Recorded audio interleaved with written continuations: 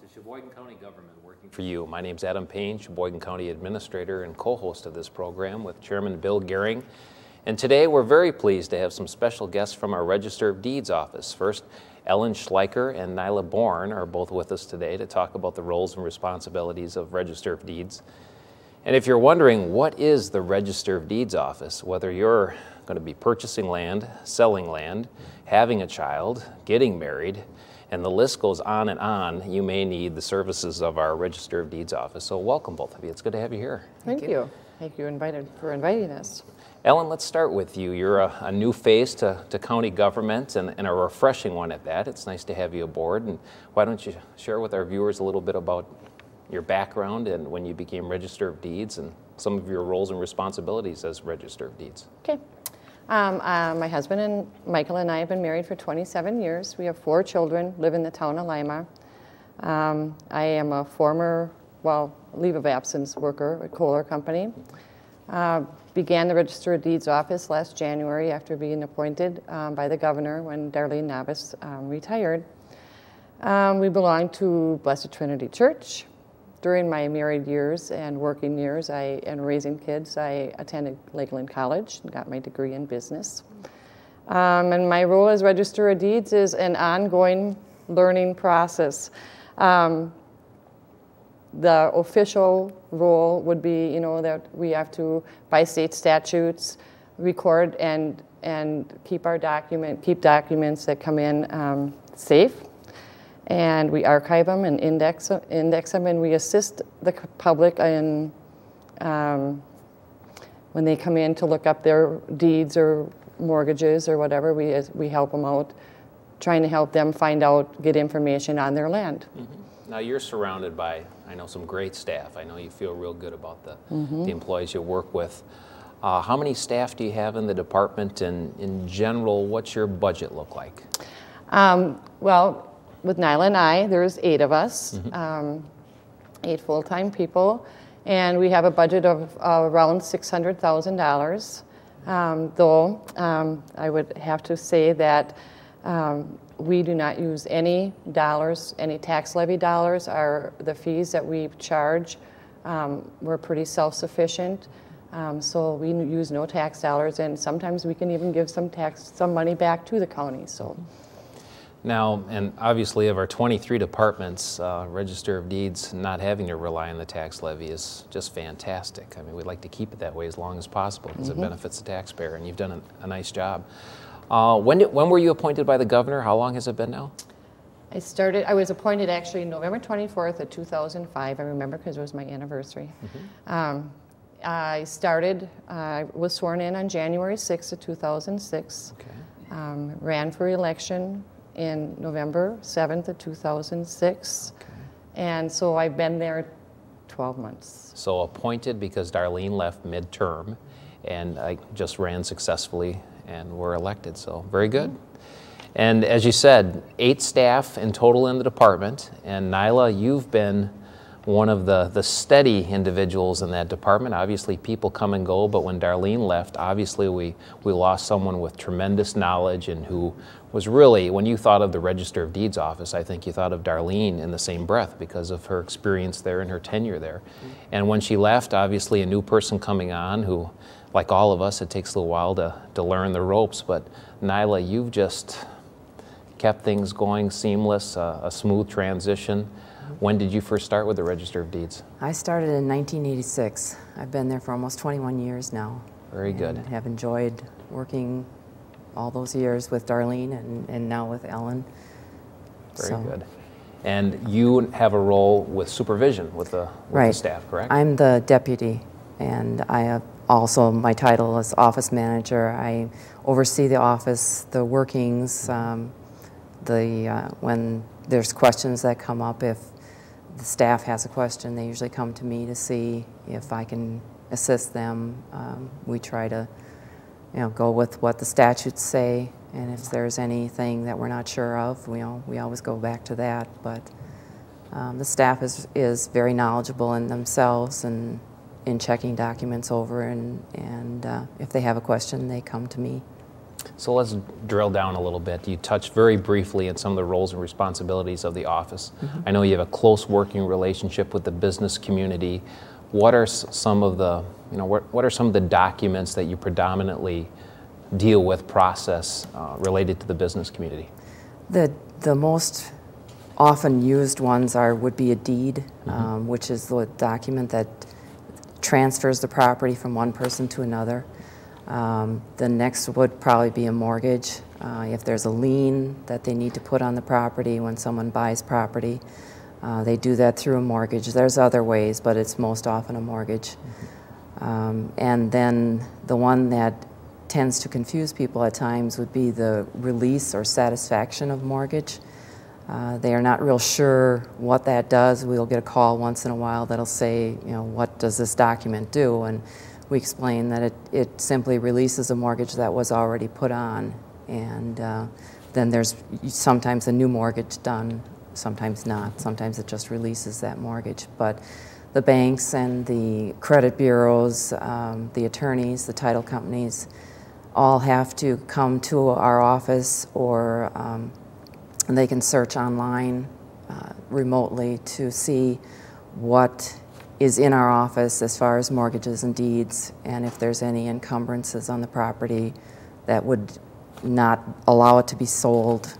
They have to clear that up, but they get all their information from us, basically. So it's generally, if I'm buying some property or if I'm selling a home, it's generally not the individuals involved in that transaction that are coming into your office. It's often representatives, of the bank or lenders. Correct. Right?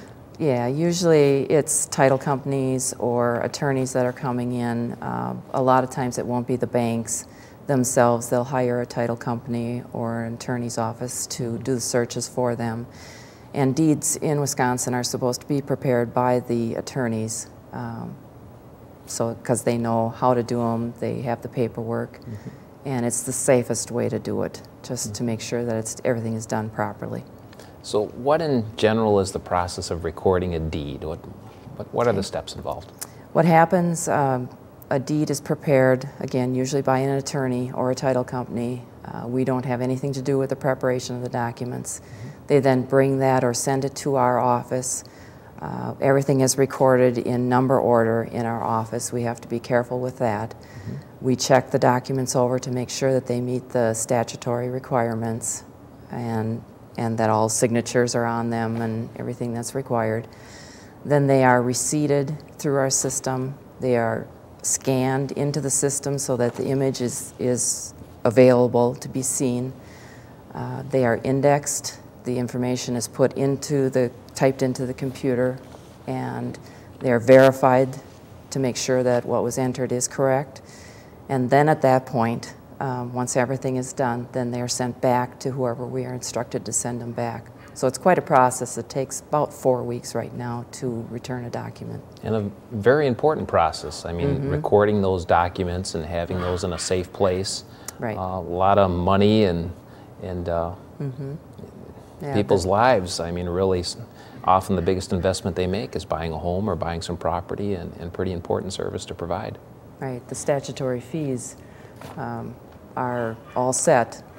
And I don't know if you want to talk about that, Ellen, a little bit more. Well, if someone has a situation where they come in or get that recorded, and then I'm going to turn it over to Chairman Gehring here. I know that there is a fee charged, and as you just alluded to, that's a statutory fee? Right, all the fees they're consistent throughout the state. They are set by the state statutes on what we can charge for a recording, for a copy, for your birth, marriage, and death certificates. The searching, if we assist in a search, that's all, it's not like we can say as a county, okay, we want $10 for this, Pretty much it's all set by the state, by the legislators, and it's the same in every county. Very good, thank you. Okay. We've talked a little bit about recording mortgages and deeds, but your office also does provide other services. I was born in Sheboygan County. What if I wanted to get a copy of my birth certificate? How would I do that? Well, Bill, I just happen to have a copy along with me. You can come into our office from 7 or 8 till 5 every day, Monday through Friday, and we have these nice forms you can fill out. We would need with proper identification. You can fill out the form, and we can get you a certified copy within, usually it takes about 5 minutes.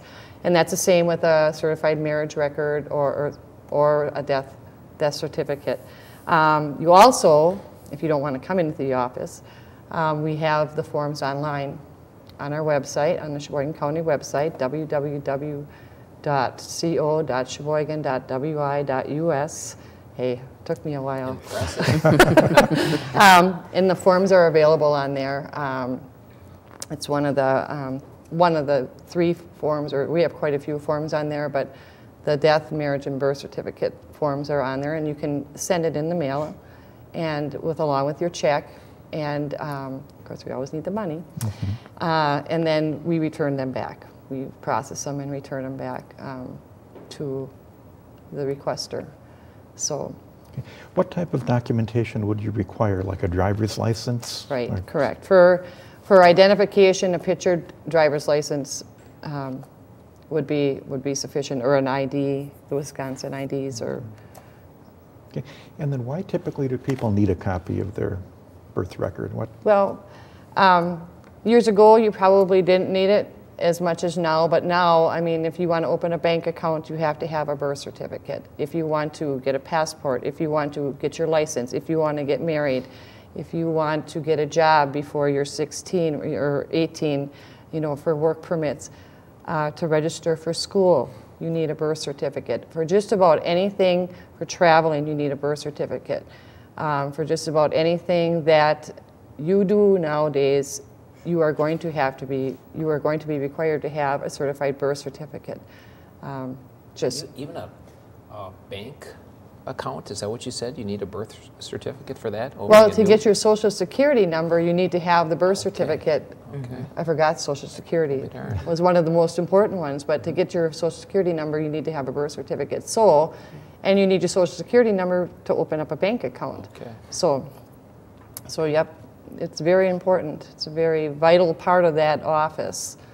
And it's, we issue a lot of certified birth certificates.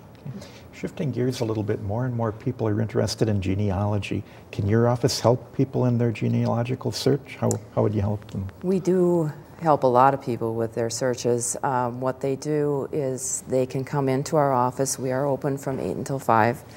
And there are certain searching hours that we have set as far as when we assist people, if we have to help them with the books, because most of our records in our office have all public access. The public can come in and see just about anything.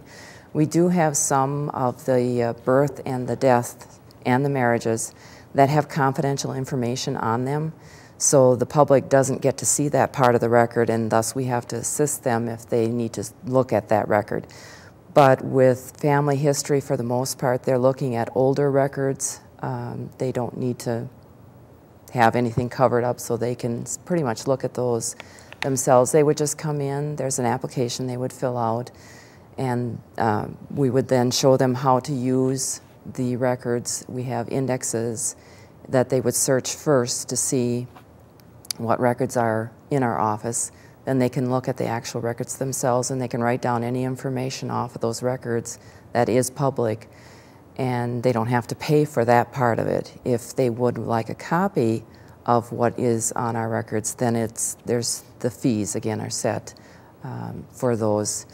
But there is, besides the birth, death, and marriage records, there is all the land records that they can search back. And all of our records go to about 1850. They start roughly in the 1850s. So with land, they can search it back to see who owned their piece of property back most of the time to the government. They can see that. And a lot of people will do that. For the most part, though, we have people that come in and just want to look at the birth, death, and marriage records and search their families. And sometimes they won't find a record and they'll wonder why. And most of the time it's because Wisconsin didn't start putting records on file until 1907. They didn't get good at recording them until the 1930s. So a lot of times there's gaps in a family that they just didn't come to town and record them for some reason. A lot of times when they did come, they would record whole families in there. So we have a lot of information. Okay. Is any of the like birth and death record stuff automated, or do you have to look through a manual index or file? Most of it is a manual index. We typed everything in. In the beginning, it was handwritten, and then we started typing. We do now we've just started to automate some of it. We have gone onto a access program where we enter the volume and page of where you can find a certain person's record, and they can take that information and then go to the book itself and look at it. But we still print those out on paper and put them in a binder. We just don't have the computers to have them looking it up themselves yet. Right. We talked a little bit about the county's website. Is there other information available on the website for your office? Sorry. We actually have instructions for filling out your real estate transfer returns, checklist for recorded documents to make sure we have instructions on what is the proper statutes, accepted state statutes.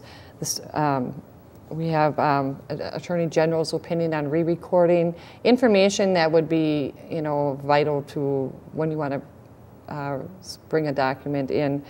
We have maps on file. You can look up certified survey maps, subdivision plats, condominium plats, and cemetery plats. And we also have UCC financing statements. Again, the birth, death, and marriage certificate or forms request, the fee schedules, and an escrow application, and an application for remote access. If we have a contract out on if you would like to, instead of coming into the office, you can get information remotely. So. How does that remote access work? Does that cut down people coming into the office? Does it save the county money or been a money maker for the county? It does cut down a lot on people coming into the office. They're not required to come in. If you want, we have two different types of remote. One is called Tapestry, which is more for the occasional user. If somebody wants to go out and just look up some information maybe once a week or less, they can go to the site called Tapestry. It's landrecords.net is the actual website for it. And there they would search. They have to pay a fee for that. Our information is on that site. It is not the county's site, but our information is accessible from that site. The other one is called Laredo, and that is more for your attorneys and your title people, the ones that use it daily and use it a lot during the day. There is a monthly fee for that. It's based on how many minutes. There's different levels, and it's based on how many minutes you actually would want to use it during the month's time as to what you would pay. And there's a contract that they would sign, and that is out on the website, or they can get it from our office for that. Tapestry, there's no contract. You just go to the site and you can use it. Okay, thank you. Very good. We've covered a lot of ground, and one area I'd like to go back to just for a second is birth certificates, because obviously people living in Sheboygan County, they weren't all born here, and I anticipate there may be some people watching this program who will think, well, geez, I really ought to pick up a copy of my birth certificate, or I'm thinking about going to Canada or Europe and need to get that birth certificate. What if they weren't born in Sheboygan County, or if they're retired and they've been all around the country?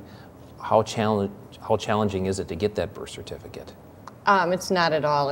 If you know what county you were born in, most of the counties in Wisconsin anyways, or most even within the state, United States, has a website you can go to. You contact that county, or you can actually come into our office, and we have numbers for, like the states, where they can call the state, find out get a number for their county, and request a birth certificate. If we have forms, and I guess maybe I just want to go back. I had a gentleman that called me 2 weeks ago and was looking for a marriage certificate from Menominee, Michigan, and was asking me if I could get it for him. I said no, but I did call there, and I found out the information for him, what he needed. So it's pretty standard, even in Michigan, except for she said we don't have forms. So scratched my name out on our form, and I gave it to him, and he sent it to her and got his marriage certificate. I mean, their fees are different than ours and stuff, but it's pretty good. I think most of them are. It's a national. You know, no matter where you go within I think you're from, from California. If you're from California, and you know the county you're in, you just contact that Register of Deeds or the state, and they would, make sure that you got you actually just, if you don't have a form, sorry, I should really say that, you just state your name, your birth date, parents' name. You can write it on a note, a letter form. We get them all the time, and how many copies you want, and if you know what the fees are, because I don't think anybody is going to give you that information without paying for it first. But you can send it to them, and most of the time that'll take care of it. So whether it's a marriage license or a birth certificate, they may be able to get on the website and contact that county directly in another state, and if they're uncertain or not quite sure how to do that or don't have access to a website, they can contact your office and you'll point them in the right direction. Give them. Yep. Excellent. Yes. Excellent.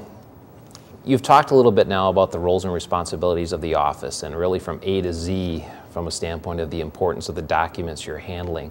But some viewers might be wondering, well, just how busy are these folks? How many documents actually come through that office on any given year?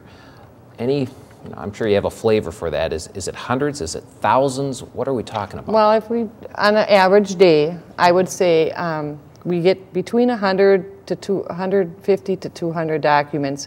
Of the documents itself, does not include the birth, marriage, and death certificate requests that we have. But and some days, some days you can stand at that counter for, the whole day, and you have people coming in. You can be doing anywhere from 50 to 100, I would say, birth certificates. Sometimes, we get requests through the mail also, so it all depends. It just but we do a lot of documents. I would say, on the average, at least 300 between both the mortgage and deeds and vital records. 300 a day. Mm-hmm. Yep. Wow. So that adds it's a lot of paperwork. It is a lot of paperwork. And you mentioned early on, and I know your department takes some pride in that, and you should. You're the only department that isn't relying on property tax levy to offset or supplement your operations. And you talked briefly about the fees. So anyone who comes into your office, whether it's a birth certificate or a marriage license or recording a deed or a mortgage, there's a state established fee that they need to pay in order to have that document recorded or get a copy of it. Mm-hmm. Is that right? Mm-hmm. And generally, what are we talking about? What are the range of some of the fees that are charged? Well, for the recording fees it's $11 for the first page and $2 for each additional page of the same document. That's just to record a deed, a mortgage, whatever type of document it is. Then there's the fees set for what we call a transfer fee. Mm-hmm. That is $3 per thousand of the value of the property being transferred. That is also set by statute and collected. The birth records are $12 for one certified copy, $3 for each additional one. The marriage and the death certificates are $7 for the first certified copy, $3 for each additional one. Okay. So if folks don't like how much they're being charged, you're not the ones to complain to, because it's in the statutes, and really it's a state legislative matter. Mm-hmm. Right. Okay. Well, we only have a couple of minutes remaining, and Ellen, as you said, you've been in the job now for about a year, and I know that between you and Nila, it's been a seamless transition. What are your impressions as you look back the last year, and do you have any goals or things you'd like to achieve as we go forward? Yes, I do, and thank you for that, because I always forget to tell this, to tell people how great my staff is. They have been supportive since I started, have helped out, have answered my questions, and I have asked a lot and still do. So I really, really appreciate Nila and the staff. They have just been wonderful. We do have some goals. Nila and I have been working towards. Shortly after I started, we did electronic transfer returns, where we were getting the real estate property returns electronically. And now we are looking at doing e-recording, which is another form of bringing documents in only through the email. The documents will come in, and it's going to cut down some on paperwork a little bit, hopefully a little bit less chance for error, though we're almost perfect. Not quite, but we're almost. I have to say that those girls are pretty good with their, you know, the error margin is very small. But the e-recording is something that's really starting to come through, and we're working on that, hopefully trying to get that together by, get it in place by sometime early in 2007. And I have a goal to try and get us some money in a different way, or not money in, but a different way of paying through credit cards and debit cards. Currently, we only take cash or check. And sometimes it easier for people. It's easier for people, right, to do the credit. I'm trying to work on something with that, but so those are our goals for 2007. And of course, to try and continue to do our work on our customer service and keep the county taxpayers happy. Outstanding. Well, it's been a pleasure to have you both here today, and a lot going on in the Register of Deeds office, a lot of very important work that most people take for granted unless it impacts them directly, but appreciate the work you do. And Register of Deeds, Ellen Schleicher, Deputy Register of Deeds, Nila Bourne, thank you for joining us today. Thank you.